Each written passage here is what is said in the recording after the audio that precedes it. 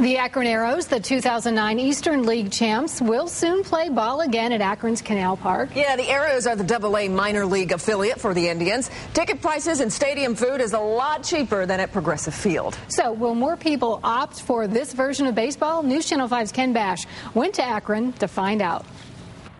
Final preps are being made to the field and the players are getting warmed up. It's a great time of year. Baseball is back in Akron. No numbers or names on the uniforms, but these guys are here to play ball.